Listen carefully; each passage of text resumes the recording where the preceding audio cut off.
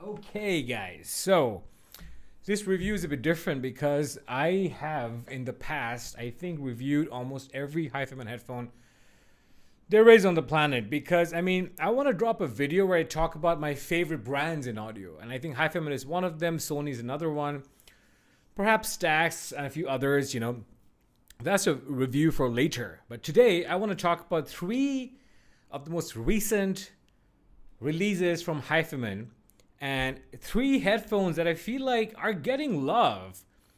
But I'm just flabbergasted out at how HiFiMan nails their tuning, their sound profile each and every time. They're the most consistent brand in audio along with ZMF.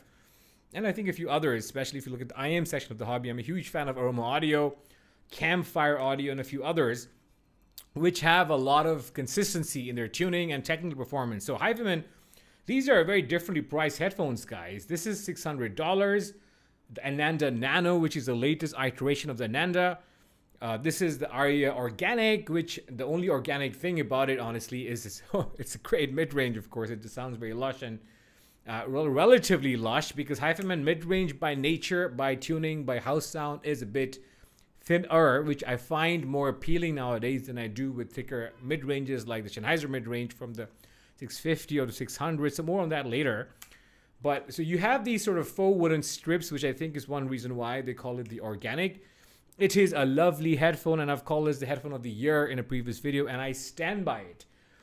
However, ever since that video dropped, there were people asking me, how does the Arya Organic compare with the latest and the greatest HE1000 headphone, which is HE1000 Stealth V3. It's a mouthful. There's an Arya Stealth. This is an HE1000 Stealth. For the purpose of ease in this review, I'll call this the Stealth, I'll call this the Organic, and I'll call this the Nano. Okay, so this is at $1,400, which is normally priced at $3,000. So I'm not sure if this is for a limited time only, but $1,400 for this is a steal. So that's one of the TLDRs of this video. This is $1,300. So a lot of people are wondering, okay, so if this is $1,300, this is $1,400, which one should you buy? So that is one question among many that I hope to answer in the course of this review. Okay, to jump right in, because this is a three-way shootout. Starting with ergonomics, build, and comfort and aesthetics, then I'll talk about sound, which I'll break down into tonality and technical performance, and I'll just do a summary of who these three headphones are for. I am comparing across price classes, guys, but they're not direct. It's possible to envision a world in which someone wants to own all three, because there are significant differences to my ears among these three. Okay. So, the Ananda Nano is HiFiMan's latest and greatest. Ananda is a Sanskrit word which means happiness, and like I've said in the past, this gives me a lot of happiness. It is not as well constructed as the other more higher end headphones, but it's not cheap feeling by any means. It's a $600 headphone. The major caveat, the major con, if I might, is the clamp force of this headphone. It has a roomy ovoid cups, which is nice, and once you have these set on your head, you might not perceive a lot of clamp, but I do think the clamp has sort of worn over time, but for people who are just getting it fresh out of the box, it might be ever so slightly clampy, a little more clampy than, say, the HE600, which is a nice comparison. I'll come to that later. It's got the sort of typical, steel band, the round steel band sort of aesthetic, a double strap. This is vegan leather or faux leather. And one of the caveats, another caveat or con of this headphone is that once you move these headband extended out, you get these marks here. But overall, it does look smart with the silver and black aesthetic. They've gone for a full silver chassis, which looks nice. And the black almost looks like an accent on the silver. So this looks nice. The ovoid cups are roomy. Nothing to complain about as far as build quality goes. Aesthetics are nice. Comfort is fine, albeit a bit clampy. And of course, it's not as premium looking as the Arya Organic, which is definitively more premium looking and more ergonomic, and you have this cup swivel. So from the Arya Organic onward, you have this cup swivel, which is just wonderful. You can put these headphones down on the table like this, and they do offer a little more roominess, spaciousness, not just in soundstage, which it does, but also in terms of comfort. There's almost zero clamp force here, but it's not a loose headphone that you just fall off your head if you shake your head, if you headbang, for instance. it is more comfy and roomy and more premium looking, and there's more metal, the metal in the grill, in addition to the metal yoke and all that. And vegan leather, once again. Yeah, and overall, it's a very comfortable looking, very stylish looking. I prefer this ergonomics and aesthetics of the Arya Organic over the Ananda Nano. So yeah, I would rate it higher for ergonomics, build, comfort, and aesthetics over the Nano, but that's just me. And I do think the comfort matters a lot, especially the fact that it has less clamp than the Nano. Moving on to the Stealth, it's almost indistinguishable from the Arya Organic in terms of its build quality, except it's all silver, and it is slightly more premium, I must say, because the chassis here is also metal. The chassis here is plastic. So the grills here are metal, the chassis is plastic here. The grills are metal and the chassis is metal and the headband is metal, so you get more premium product. And it does, in some cases, if you like the silver finish, might look more premium. It does to me. And you have a suede headband, which is supposed to be a little better, a little more comfortable for a lot of people. But overall, in terms of how clampy it is or non-clampy it is very similar to the Organic, the Arya Organic. So I like the comfort of this and the Organic the best. The aesthetics, I think, is a bit of a coin toss-up between the Organic and the Stealth, because it depends really on what sort of aesthetic you go for. I mean, this sort of classic HE1000 aesthetic has captured the imagination of a lot of audiophiles for years now. A lot of people love this sort of brown and silver sort of finish, this aesthetic, this dual headband system, this suspension strap system. A lot of you might not, but it has its followers and it has its fans. I know someone who owns all the HE1000s, so the HE1000 V1, the V2, the HE1000 SE, and now the Stealth. So there are people who have like a sofa full of these HE1000 headphones and the Susvara and all that, because HiFiMAN does have very passionate fans. A quick word about HiFiMAN house sound before I get into this, because to the untrained ear, all HiFiMAN headphones might sound the same. I know this one guy who was sort of a prophet for me when I got into the hobby, and I say that with a lot of sarcasm, because he was just sort of like trying to dissuade me from HiFiMAN. The guy used to own an HE650, and I still think he does. He still owns an HE650, and that's his primary driver. And the guy, I think, can afford to buy higher-end headphones, but just doesn't for whatever reason, which is his deal. But he has always sort of, initially when I went into the hobby and I sort of saw the hobby through his eyes, which was a bit weird, I know. But, I mean, early days, right? So I'll also drop a video on classic mistakes we make as audiophiles when we start the hobby. But more on that later. But I just want to say that a lot of people dissuaded me from HiFiMAN because they were used to that lush mid-range from the HD650 or an HD6XX. I just want to tell you guys that once you've heard HiFiMAN mid-range with the 2K dip, which all HiFiMAN headphones have, with that sort of pinna gain that all HiFiMAN headphones have, with that airy, shimmery treble, variations of which all HiFiMAN headphones have, with that flat, extended bass response that all HiFiMAN headphones have, you will come away at some point not liking that thick, sluggish, veiled mid-range that Sennheiser HD650 and HD600 have. Now, that's not just me. That happened to me. I fell out of love with these Sennheiser headphones. I feel like there's a lot of people I have introduced HiFiMAN headphones to, because what happens is over time, these headphones offer this sort of, because see, if you like mid-range, which I do, if you like vocals, which I do, vocal performance is not just aided by some warmth in the voice. It's not just because you want to play a vocal that's chesty sounding. Vocal nuances, inflections are brought out by a lot of what goes on in terms of energy in the upper frequencies. So when you have those upper frequencies, you have vocals that come alive. You hear the raspiness in someone's voice. You hear when someone's out of breath, like I am right now. And you hear vocal microdynamics, nuances, right? Small changes in volume in a person's voice when he or she's singing. All that is done masterfully by HiFiMAN like no other brand I can think of. I think ZMF has its own brand of vocals, which is as legit in a different sort of a way. But these guys do vocals well, if you know what I mean. So that's true for all these HiFiMAN headphones. But the caveat is that they can sound a bit bright-ish. It's not bright in a way that's sharp or piercing, at least not for me. And I feel like a lot of people who are graph-first audiophiles who place an inordinate amount of importance on graphs. I love graphs because they give me an overall sense of what a headphone sounds like. But I do take into account for subjective differences in tastes that I might like, or subjective anatomical differences that I might possess. And last but not the least, the genres that I listen to. Because if I like jazz and classical, I will invariably gravitate towards certain kinds of frequency responses vis-a-vis if I like rock and metal. So I don't understand why people don't understand that you need to have different frequency response graphs for different genres, at the very least. In any case, because see, people will say that, okay, this is just a target graph, and at the same time they'll say, oh, vocal here is recessed because it's not Harman. Anyway, more on that later.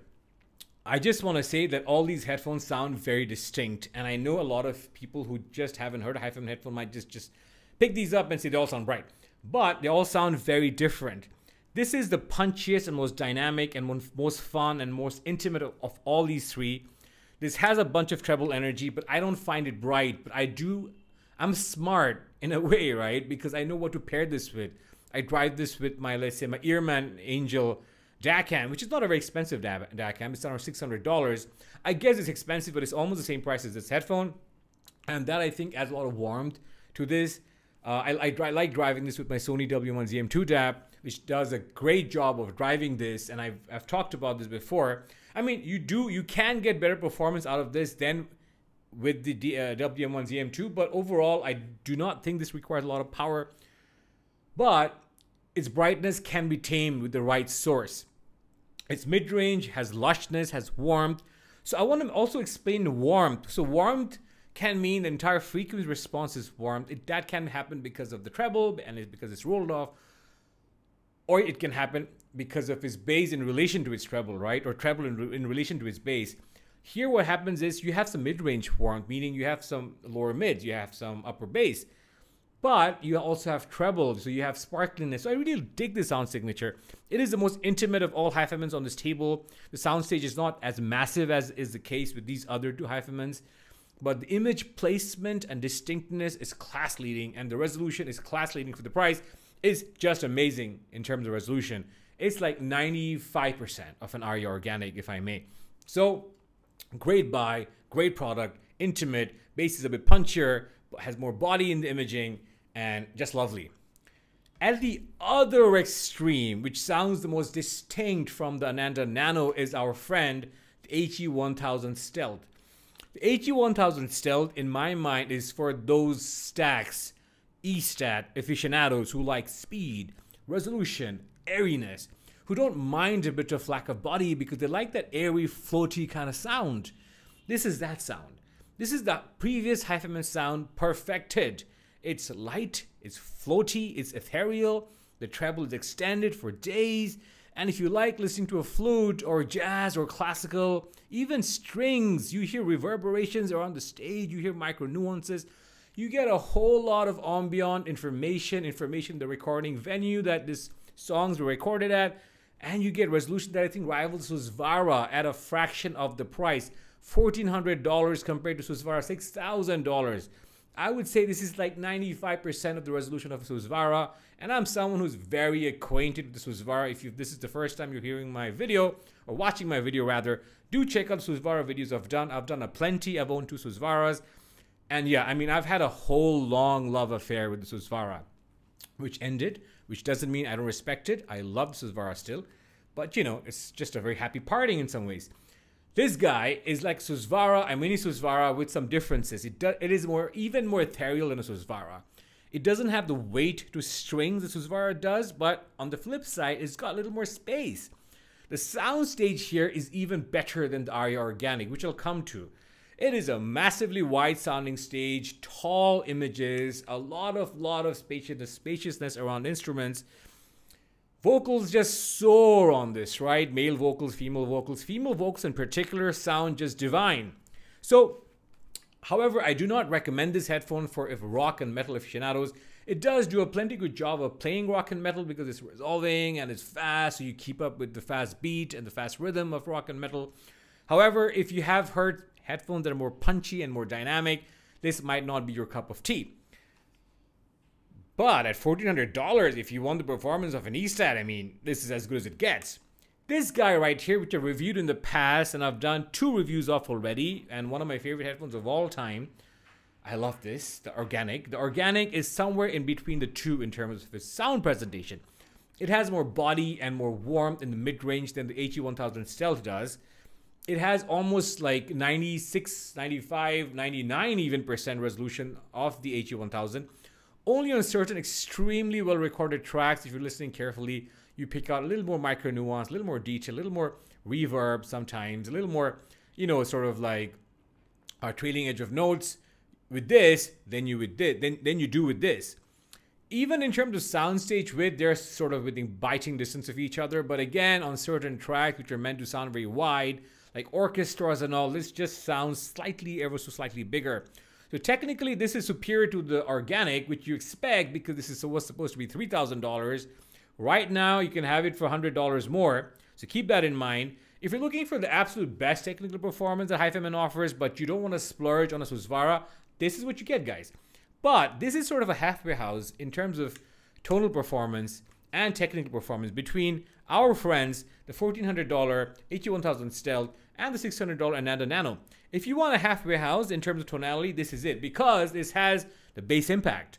It's not as bassy as a Focal. I mean, it's not as impactful as a Focal Clear, because that's what it is. That's what Focal cans do. They do microdynamics and punch very well. HiFiMan headphones, on the other hand, haven't done punch very well, with the exception of the HE6 and its variants.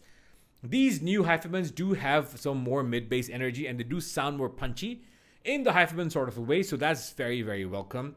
And that does translate to more body in the mid-range, which does mean that you get a little more richness to vocals, a little more warmth, while you retain the inflections and the air of vocals thanks to the treble performance of these headphones.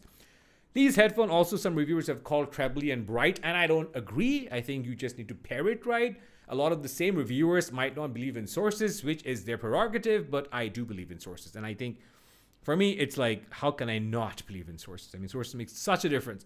So, when paired right, this is just the best all-rounder, I think, among all these headphones, especially if you like soundstage, because it's wide. It's not as intimate as the Nano is. The Nano, in many ways, I think, is like the logical upgrade to the HD600. Again, the HD600 has a little more warmth in the mid bass, a little less energy in the treble, although there are people who find the HD600 bright. So if you are one of them, you might need to train your ears to withstand this sort of brightness, because I have, and it's rewarding. Because what happens is when you train your ears to sort of deal with brightness, you just get exposure and you're just more open to a wider variety of headphones. As opposed to if you're afraid of treble and if you're just ensconced within a small subset of headphones that have a treble roll-off, which was how a lot of these audio prophets, when I first began the hobby, and these are not international people, these are local people who tried to sort of dissuade me from getting into right headphones, but that's a story for later. And I do know a lot of beginner audiophiles are more sensitive to treble, and I think after a certain point you become a little more tolerant of treble, and you become someone who enjoys treble extensions, who can appreciate a sparkly treble, who understands the magic of treble, and then you do like treble more. That's not to say you have to always buy bright headphones, and this can get a bit bright for people. I mean, I can see why this can get a bit bright, but I do think with the right chain, this is very, very well managed. This is perhaps the brightest. So if you find this bright, I mean, and if you're used to listening to this, and then you switch to this might sound like its treble has been rolled off. But it's all relative, guys. So the summary is, guys, these are all magnificent headphones. I call this the headphone of the year, and I stand by it because it's so well balanced in its ability to play all genres well. This is the technical performer of the year because at $1,400, this is mind-blowing in what it does. It is within biting distance of the technical prowess and resolution of a Stax SR009, for instance. This is one of my favorites, and I've covered this in several reviews. I'll link those in the description of this video. And Ananda Nano is a winner because it's, I think, by far the most fun of HiFiMans because it's punchy. As far as HiFiMan punch goes, it's got some energy in the treble. Its mid-range is warm despite the energy in the treble because of the thickness coming from the lower mids, upper bass rather. And it does resolve very, very well. HiFiMan does resolve very, very well in general. So kudos to HiFiMan for 3 magnificent headphones. But I hope this review gives you a sense of the overall sound profile of these headphones and what it does well, what it might not do well. If this was useful, guys, do support my channel by following my channel and give this a like if you've liked this video. And that's it from me for now. I'll see you in my next one. Bye-bye.